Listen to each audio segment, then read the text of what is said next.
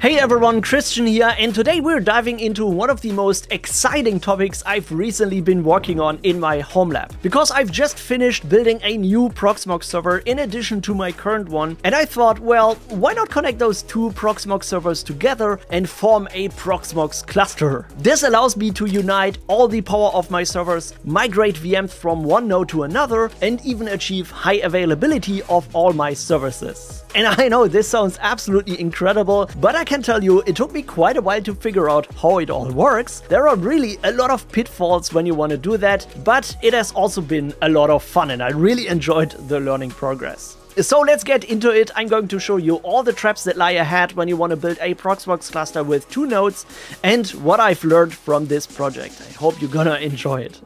Though before we do that, I have another very cool thing I need to show you, and thanks Incogni for sponsoring this video. Because I believe everybody here in our tech community is aware of the problem with personal data collection online and the potential risk associated with it, such as information leaks, spam emails, phishing attacks or targeted scams. This is all done by data brokers that collect and sell all your personal information online whenever you fill out a form or sign up on a shady website. I'm pretty sure we all know how this game works, but that doesn't mean that we have to accept this. We all have the right to request the deletion of our data, and in fact most of these companies will do that.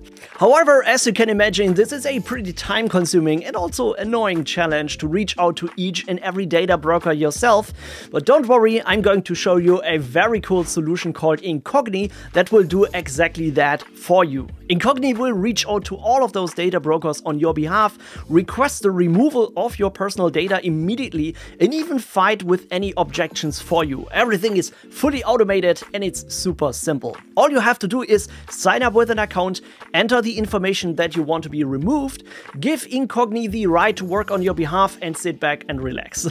You can log into your Incogni account at any time to check the progress and get more details about all the data brokers that have your personal information and also the status of your removal request. So definitely check it out. Use my code ChristianLamper at the link below to get an exclusive 60% off an annual Incogni plan. Okay, now let's get back to topic and talk about my new Proxmox server.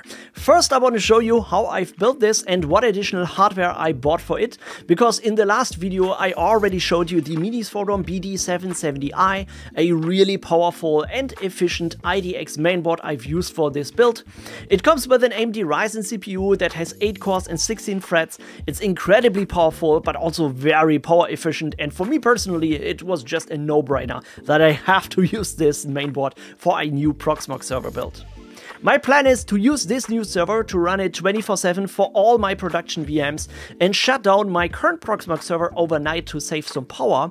The clustering allows me to migrate any virtual machine at any time and use the secondary node whenever I need additional resources. For example, I'm still running my NAS here and all of my demo environments, but the main services of my HomeLab, like the main Docker and Kubernetes servers, I want to run on the new Minisforum hardware. By the way, if you want to get some additional details about the performance testing and all the other components I've tested on this new server, then check out my review of the Minisforum board. I've put your link in the description down below. I also got a brand new server case for it. This time I wanted to try out something new because all my other server cases I got in my HomeLab were from Intertek. And those cases are somewhat okay, but they look kind of boring in my opinion, and because I wanted to switch from a 3-unit server case to a smaller 2-unit server case, I've decided to buy a different brand. This time I've tried out the RM23502 Mini from Silverstone, which definitely is a really nice case. It's not the cheapest one, I have to admit, but you absolutely will notice a difference in quality between this Silverstone case and my older Intertek ones, which are a bit cheaper. For example, what I really like about it is that this server case is very small and lightweight, but you still can put a full ATX power supply into it. You can see it even has some airflow on the top of the case that, in my opinion, makes it perfect for any home server build based on desktop hardware. You could also very easily mount any additional SSDs or HDDs if you like, and it does have enough slots for lower profile PCIe cards.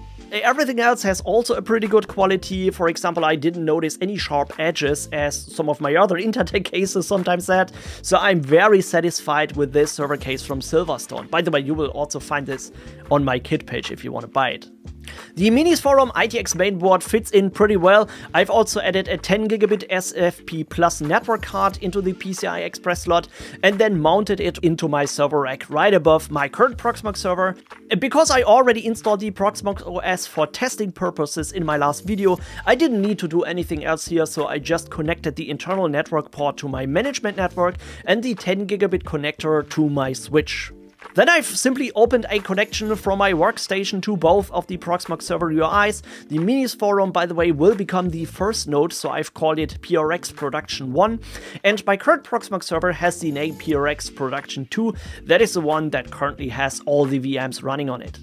Now, before you get too excited and immediately start building the cluster, you should definitely first check out the official documentation of the Proxmox Cluster Manager, because there are a few important things that you have to take care of, otherwise you might run into problems later.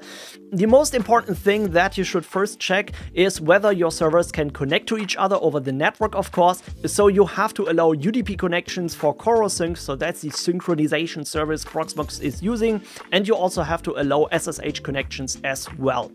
Also, the date and time config should be accurate on both nodes, and they should have the same Proxmox version. That wasn't the case for me, so the first thing I needed to do was updating both nodes so they both were running on the same version 8.1.10. It is also recommended that you use a separate network interface port as a dedicated link between these nodes. So in my case, both nodes have 2 SFP Plus network cards and also the internal network interface on the mainboard. So in total, I got 3 network interfaces. And what I've done is I've configured the first 10 gigabit network port as a member of the virtual bridge interface. So this is where I usually connect all my virtual machines to the 10.20.0060 network. And the other port I've just directly connected to both nodes and configured a separate IP address range for it, the 10.91, which I'm using for the dedicated link. I'm not sure though if Proxmox really need that fast connection for CoroSync. I'm pretty sure you could also have used the internal network of the mainboard for the dedicated link. But because I'm already using this for my separate management VLAN with the 10.50.0060 network, I thought having a third network interface just for the dedicated link between the nodes isn't a bad thing. And the faster it is, the better it is. What I didn't notice at this point though was if you want to migrate virtual machines from one node to another, they also should have the same virtual bridge interface configuration, which wasn't the case here because on the Minis Forum node I just configured the VM Bridge 0 interface. On my current Proxmox server I have 2 VM Bridge interfaces, the VM Bridge 0 and 1, and I'm using the VM Bridge 1 for all my VMs on the current node, but I'll show you later what I mean and how I fix this problem. By the way, also both nodes should have their final hostname and IP address configuration at this point because it's not possible to change those settings later. And yeah, once you carefully went through all of those requirements, hope you didn't miss anything, you can create the Proxmox cluster. It's actually pretty simple. You just have to go to your main Proxmox node that has all the virtual machines and configs. In my case, that was the Proxmox node 2.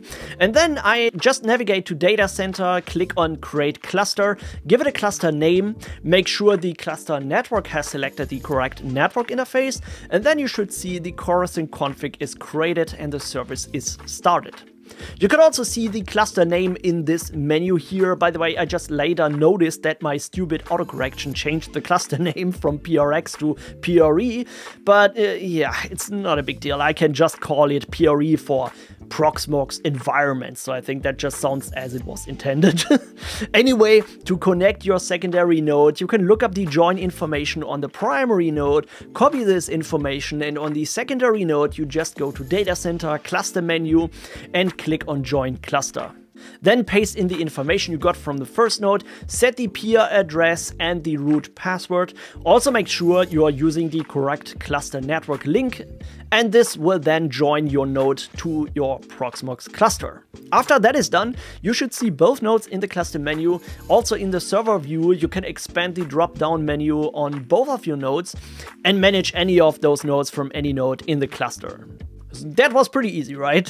By the way, if you want to check the current status of your cluster on the shell, you can also type in the command pvecm for Proxmox Cluster Manager status, and this will show you the current cluster information, the config version, the quorum information with the voting settings, more about that in a minute, and of course the active member nodes of your cluster. When you need to troubleshoot something because you got some errors, it's also useful to know the journalctl command for corosync, so here you might find any error logs when something didn't work as expected. Okay, so now that I got the Proxmox cluster running and everything seems to be operational, I just try to migrate a single virtual machine from the current Proxmox node to the new Minis Forum node.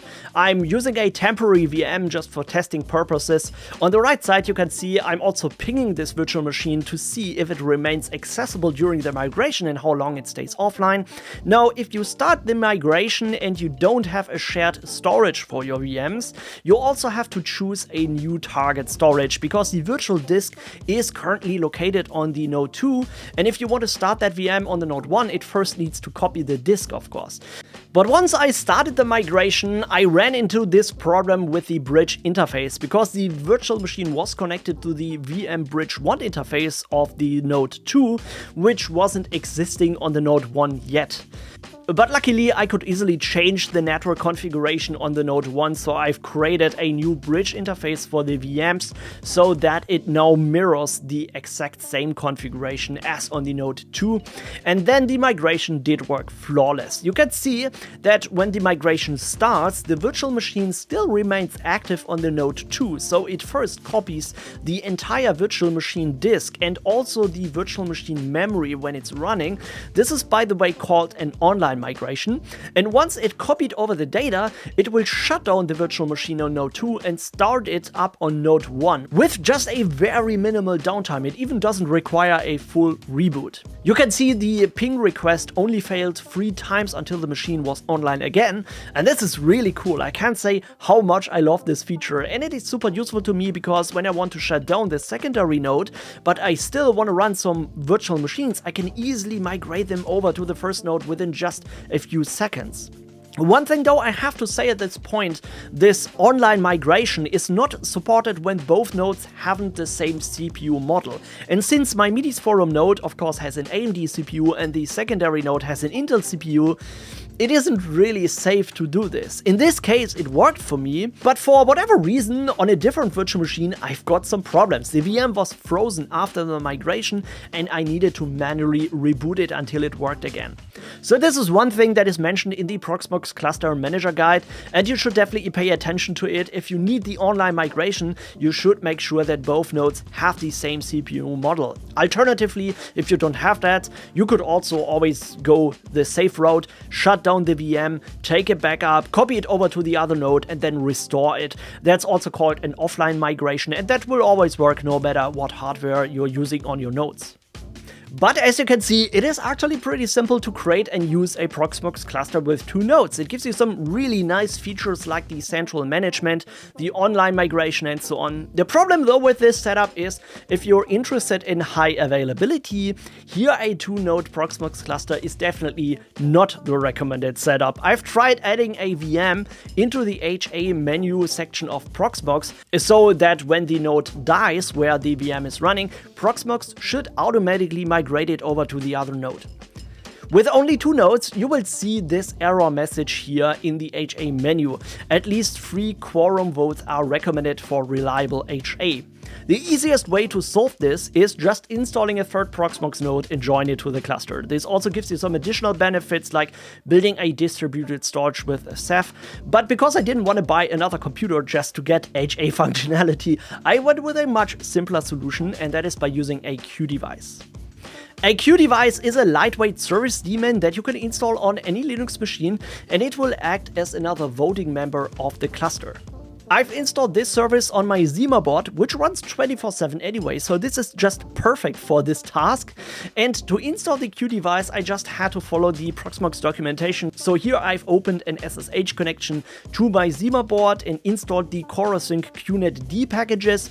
Then you have to install the CoreSync Q device packages on both Proxmox nodes in your cluster. So I've done that on Proxmox node 1 and 2 as well. And then you just have to run the following command: pvecm qdevice setup on any of your nodes, enter the IP address of the Q device, which can be in a different network than the dedicated link is, by the way, and it will automatically do the entire setup process for you. Once that is done, you can see the Q device as an additional member of your cluster, not as a full node though, but as a voting member, and this allows me to add the testing virtual machine in the HA menu, and I didn't get this error message anymore.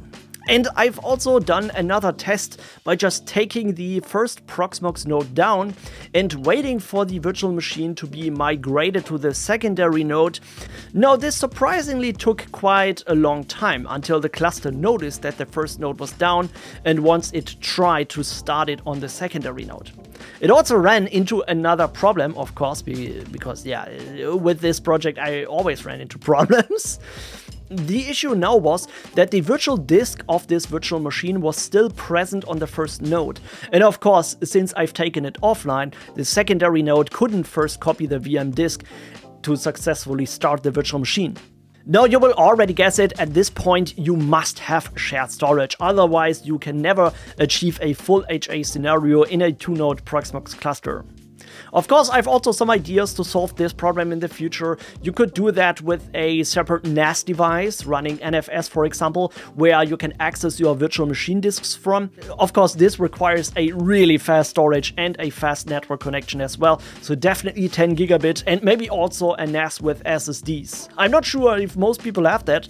Well, I personally don't, at least yet, but maybe that sounds like a pretty cool project for the second half of the year, right?